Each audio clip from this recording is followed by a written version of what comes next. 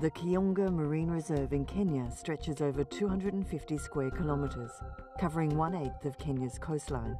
A marine reserve since 1979, it is home to thousands of species, including endangered sea turtles and dugongs. Its mangrove trees are among the tallest on the East African coast.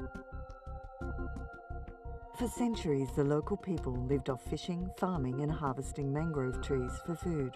Now they are being taught marine conservation techniques to help protect their national treasures and to encourage the depleted marine life to flourish for future generations.